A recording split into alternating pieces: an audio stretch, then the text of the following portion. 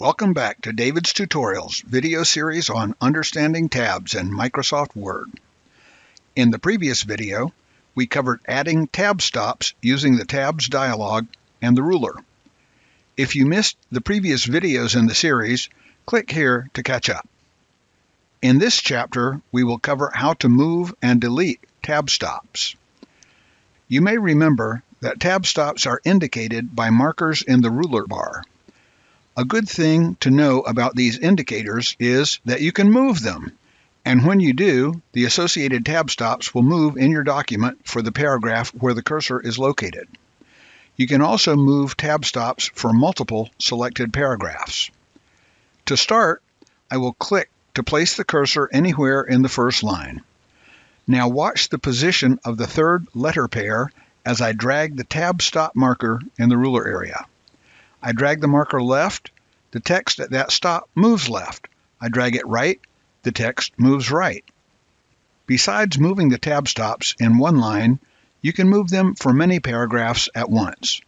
Simply select all of the lines, then drag the tab stop marker. Here, I am dragging to select all 5 lines of text where each line is a separate paragraph. Then, dragging the third tab stop marker, notice how all the text elements at the third tab stop move as I drag the marker. To remove a tab stop marker using the ruler bar, simply drag it off the bar. In this example, I will drag to remove the third tab stop marker. Click, drag, release, gone.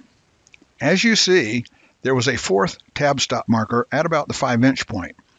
When I removed the third marker, what had been the fourth marker became the third, and all the text elements at the third tab stop moved out to that position.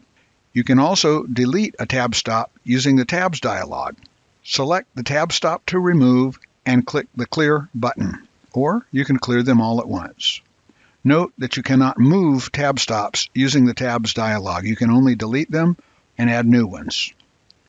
You should now have a good handle on how to move and delete tab stops in your Word document. In the next chapter, we will look at left, center, and right tab stops.